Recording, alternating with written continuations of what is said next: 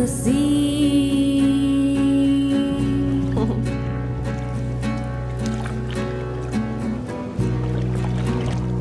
When sunlight's rays, dreams of delight.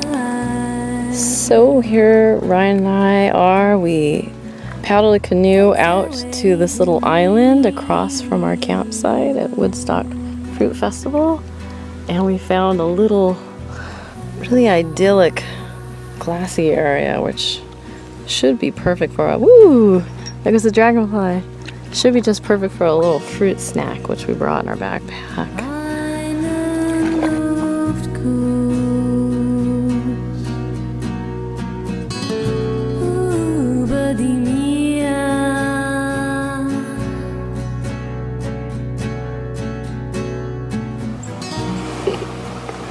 Love all these dragonflies here. Here they come! 3 of them just buzzed us. So this is our little fruit stash in our backpack.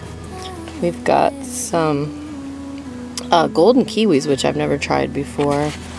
And I got 1 apple, a clementine, orange, and the big deal is Ryan scored us 3 mangoes, which have been in short supply at Woodstock Fruit Festival. And tell the story of how you managed to procure these for our picnic. Michael Arnstein, the main man of the organization, just kind of waved me over and said, "Hey, you can carry all these papayas over to the where people are trying to get food at." So I just grabbed maybe 20 cases. A few wow!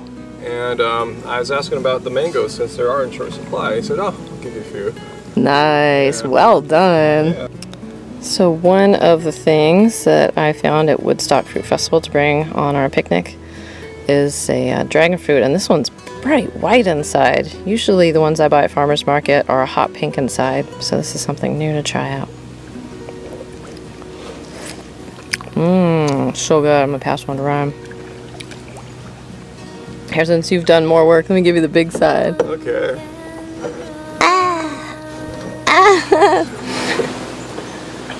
This is such an awesome day. It was really hot up at camp where everyone dines at, so we came down to the shore and then hopped in this canoe, and now the weather's perfect. It's so nice in the water.